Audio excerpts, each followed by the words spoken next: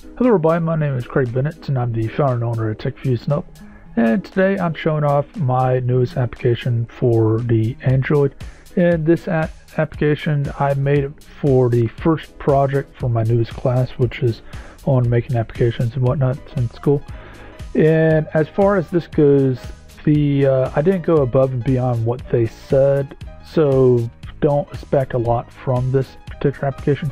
But the reason why I'm showing this off is because some people actually like little things like this, so why not show it off and why not give it away for free.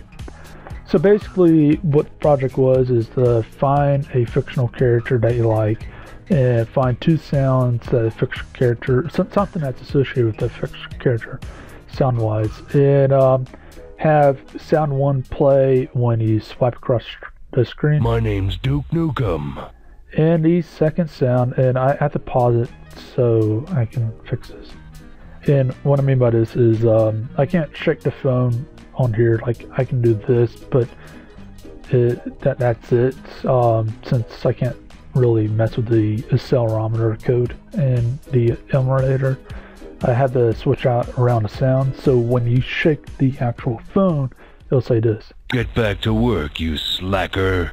Now, with that being said, one thing I want to mention is there was an extra feature on here where the teacher wanted me to have a vibration function for when sound one's played, which is the swiping.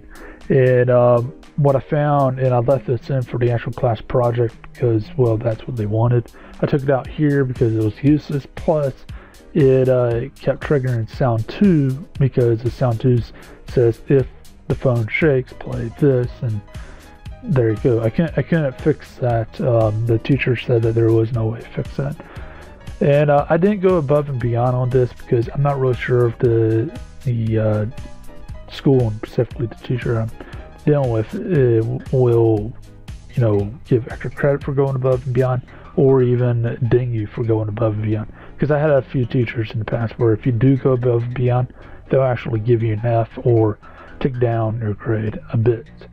Not saying anything bad about this one. Now, as far as things goes, hopefully in the future I'll have some better applications coming out. And if you want something in particular that's something like this, then let me know and I'll try to help you out as quickly as possible. I also might show you how to make this particular one. Anyways, it's been Craig Bennett, founder and owner at TechViewSnow, and hope you have a great day.